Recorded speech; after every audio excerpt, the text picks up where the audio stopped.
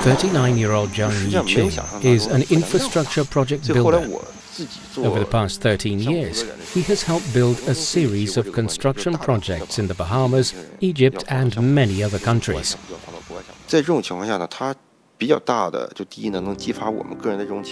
A challenging situation can drive a person to tap into his or her potential. When you try hard, the difficulties will not be that frightening as you previously imagined. Always ready to take challenges and passionate about his work, Zhang has demonstrated to the world the superb building prowess and excellent teamwork of Chinese builders. But what does this Chinese builder look like? And how has he surmounted the challenges he encountered? Join us for this episode of Connected on Footprints to find out.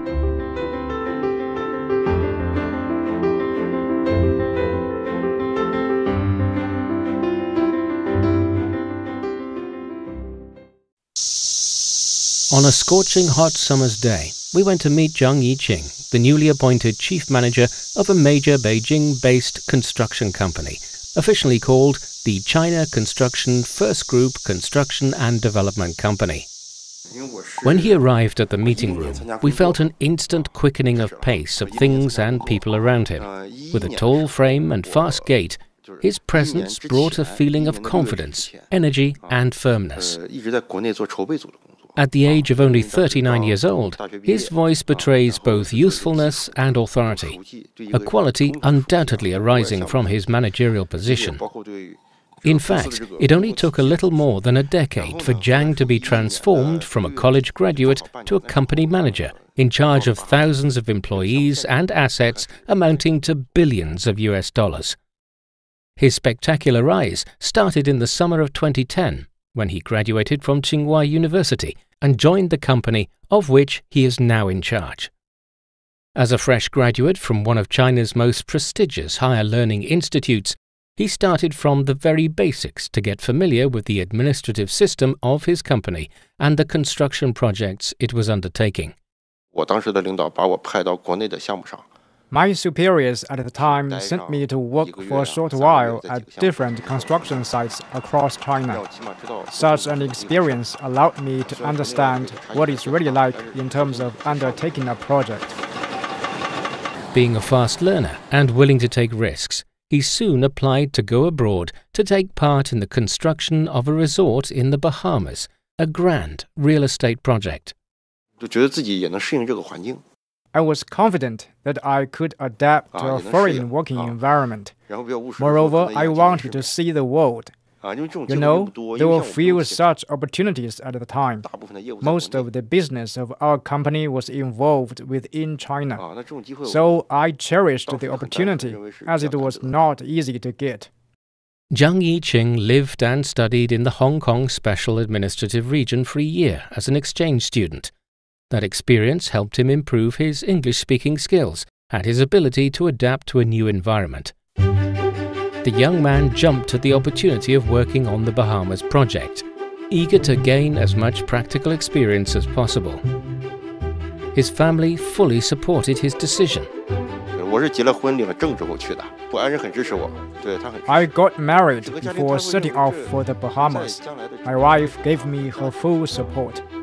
My parents, my wife and I all agreed that my choice would be beneficial to my career development and the welfare of my whole family in the long term, although we needed to pay a price. One of the prices he paid was that Zhang and his family had to endure long-term separation. At the end of June 2011, Zhang and 7 other young employees of his company flew to work at the construction site of the Bahamas. On June 30th, 2011, they arrived at the international airport of Nassau, capital of the island country. Upon landing, Zhang instantly felt the warmth and hospitality of the Bahamians.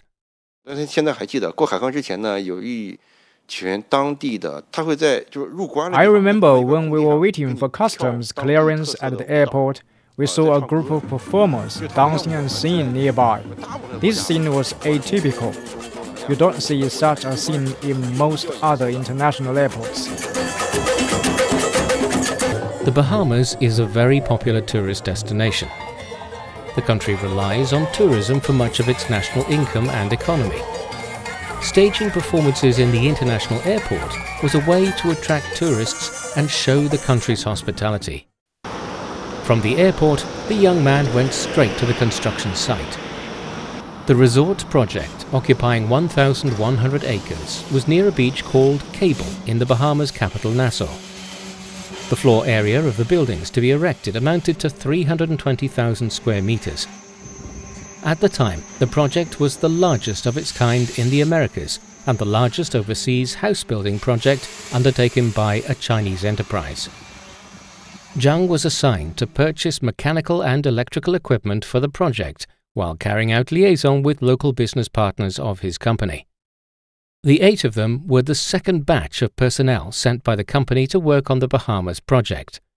The first batch, about 30 individuals, arrived in the first half of 2011. The project started in May 2011 in earnest. He had to quickly adapt and learn on the job. It's like joining a group of bike riders halfway through. After you join them, you must speed up to catch up with the group. It's a challenge to quickly adapt to the pace and the new working environment. Doing a project overseas is different from doing a project domestically. At the time, even the experienced workers and my superiors needed to adapt while tutoring me. During this process, all of us had to learn to adapt. At the same time, I had to complete the task assigned to me. In general, this was a major challenge for me. Zhang turned the challenge into an opportunity. Always seeing things in a positive light, young Zhang Yiqing made use of the opportunity to bring out his full potential.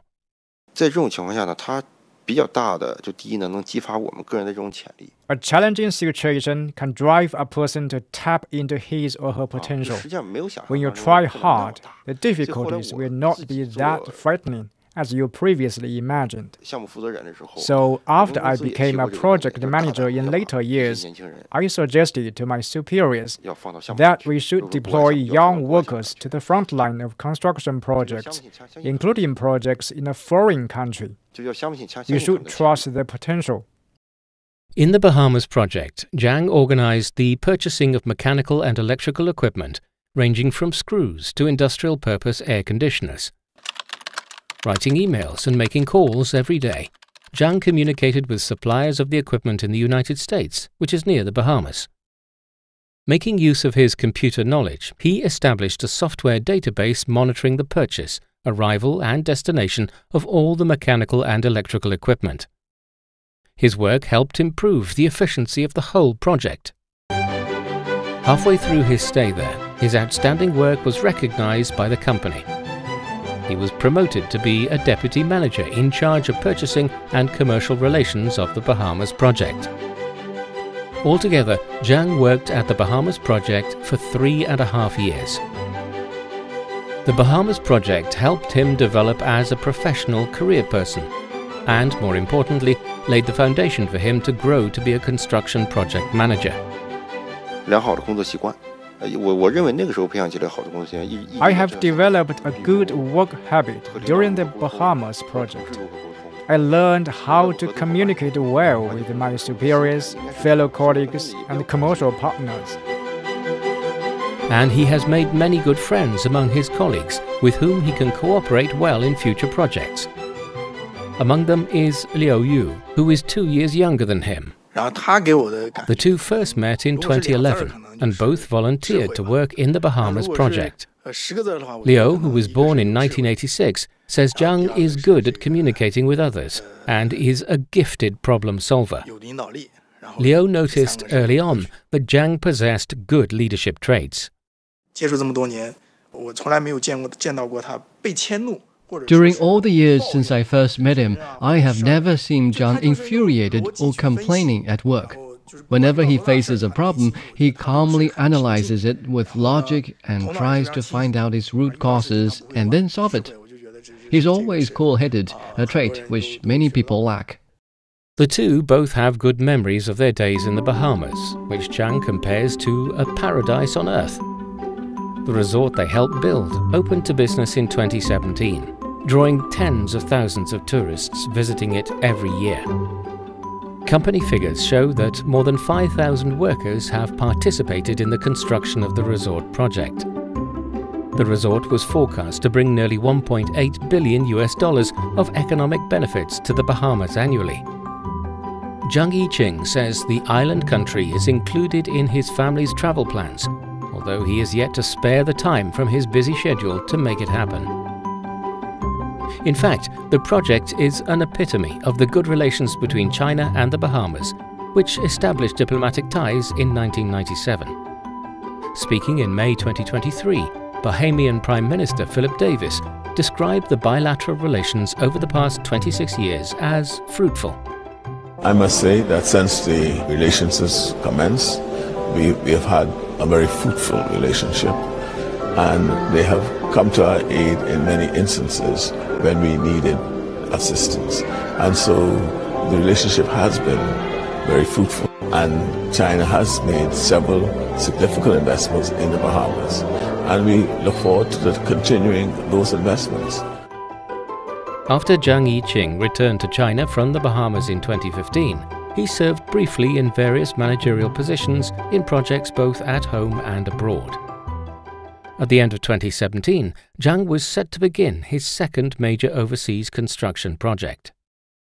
This time, his destination was Egypt, and he served as the project manager for the Package 4 section of the Central Business District of Egypt's new administrative capital. Being built some 50 kilometers east of the Egyptian capital Cairo, the new administrative capital and its central business district are designed to relocate major government institutions from the increasingly congested and overpopulated capital city, which is home to about 1/5 of the country's 100 million population.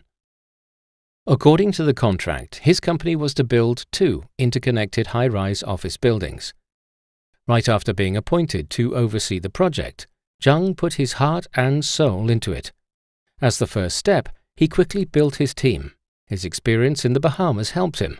His team includes some of his friends he made during the Bahamian project, such as Liu Yu.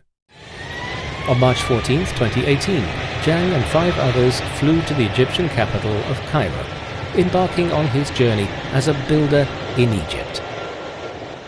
As the manager of the project, Zhang had to deal with all kinds of activities related to the project, from building and managing a team to ensuring the engineering and technical success of the project. When recalling the experience, Zhang says he was confident in his ability, although he was very young then, 33 years old, and only 8 years into his career. To him, technical or engineering issues were not much of a challenge. The real challenge was something else. I knew the project well before I set off for Egypt. I participated in the planning phase of the project in 2016 and 2017. I knew the contours of the project and what major challenges it would pose to us. Moreover, from an engineering perspective, the project was not supposed to be very challenging. The challenges arose from our lack of experience in doing projects in that particular region. In my judgment at the time, I was confident that I could overcome the difficulties and challenges that I would encounter. Altogether, Zhang was responsible for overseeing thousands of engineers, technicians and workers from both China and Egypt. His managerial team numbered 130. 50% of them were Egyptian. The average number of workers numbered about 2,000. More than half of them were Egyptian. For Zhang himself, his main challenge was to organize and encourage his large group of people to get along well with each other and work with efficiency. We should have the capacity for empathy. With empathy, we can better communicate with each other and then solve problems when we face them. And this can smooth over the working relations in a hierarchical corporate structure. In the second month after their arrival, Zhang and Liu Yu set up a happiness center, where employees could do exercises and relax in their spare time. Liu was to be responsible for the welfare of the workers, team building, and creating a corporate culture where Chinese and foreign workers could cooperate well. Zhang and Liu devised an innovative scheme for Chinese and Egyptians to experience each other's culture while respecting each other's unique customs. Whenever there was an Egyptian festival, Chinese and Egyptian workers were organized to dine together, eating Egyptian food. When celebrating a Chinese festival, Chinese food would be featured at their common celebratory parties.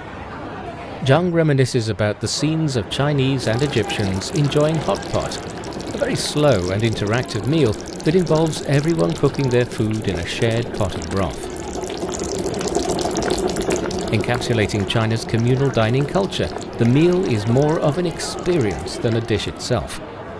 Enjoying such a meal together allowed Chinese and Egyptians to eat and talk just like close friends and family members. Under Zhang's guidance, Liu also created programs for Chinese and Egyptians to carry out volunteer service together.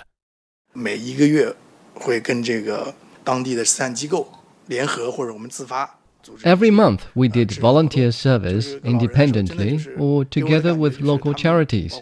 For example, we went to visit the elderly in nursing homes. We put up a Chinese-style performance or sang a Chinese song in front of them.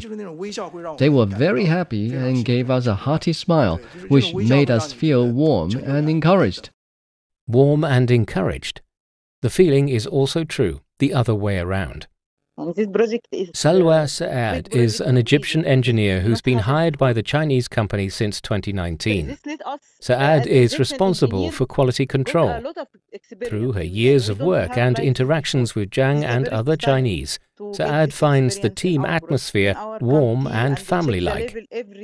She attributes this to the good leadership of Zhang. He treats us like a big brother and family, not only as a manager. He makes big family between the Chinese and the Egyptian, and he teaches a lot of things in our work. Zhang's strong leadership and the hard work carried out by both Chinese and Egyptian builders ensured the project progressed smoothly from the first foundational column they laid underground in 2019 to the topping out of the main structures 2 years later. But in the summer of 2021, Zhang and his Chinese team met an unexpected challenge from Egyptian engineers. Zhang says the challenge, like other ones he has faced, didn't come from the pure engineering or technological sphere, as Chinese builders and companies are very experienced in infrastructure construction. Instead, they were often challenged to encourage foreign engineers to accept Chinese building technologies, which have long been proved safe and efficient in a great number of projects within China.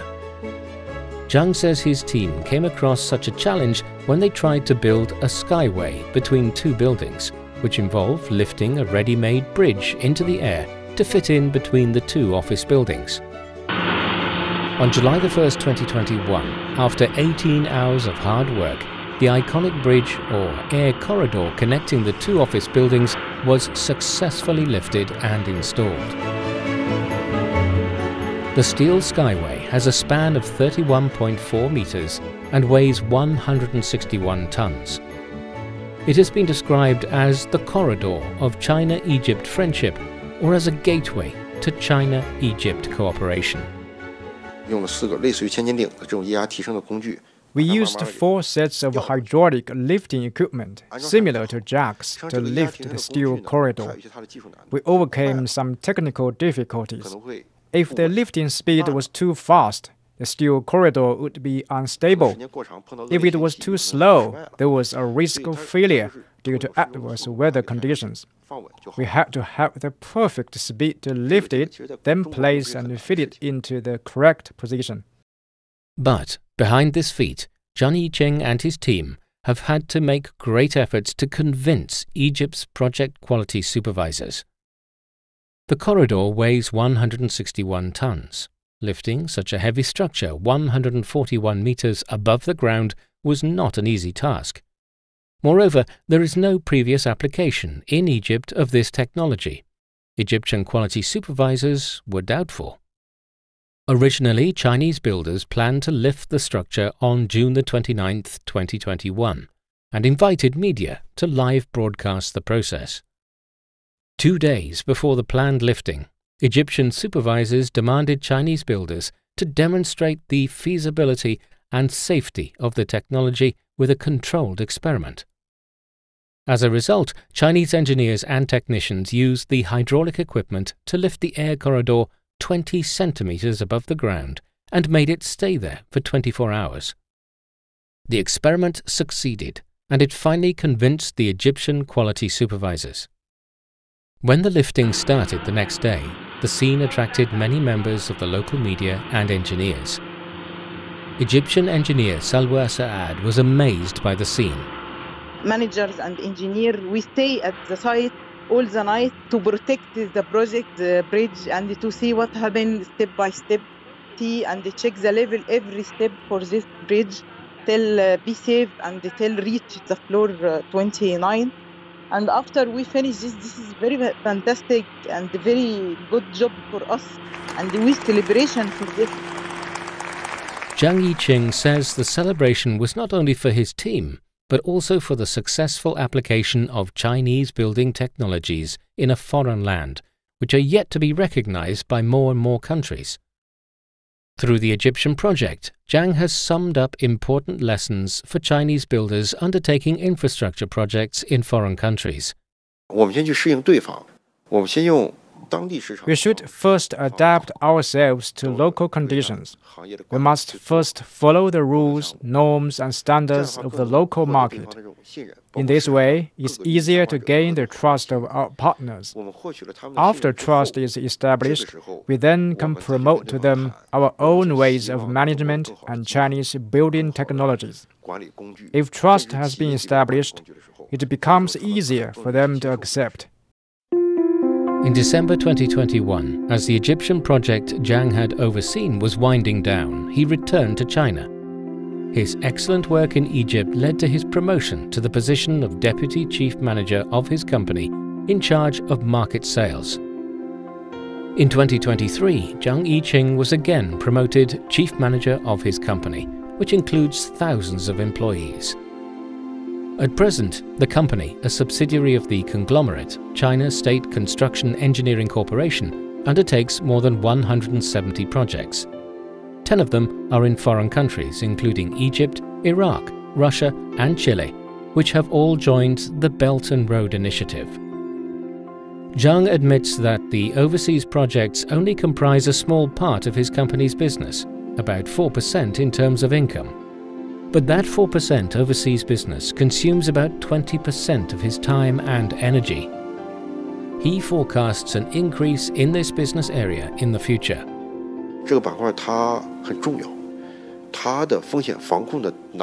This part of business is very important.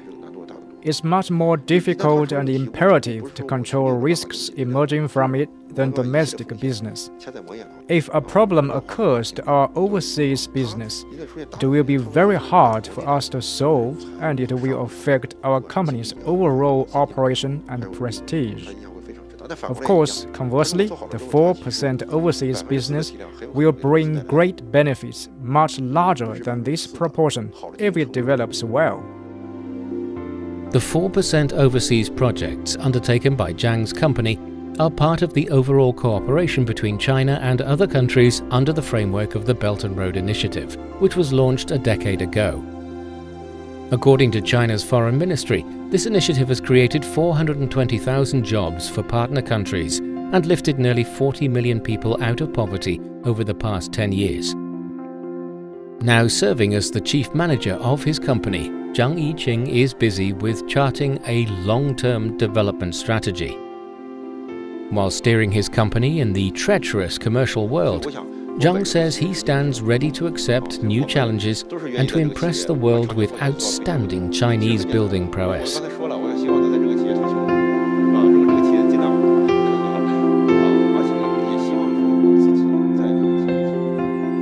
With that, we conclude this edition of Footprints. Thanks for listening. I'm Bob Jones. If you're interested in hearing more about the lives of ordinary but incredible people in China, follow us on Apple Podcasts. Just key in Footprints and you can find more stories anytime, anywhere. We'll see you next time. Bye for now.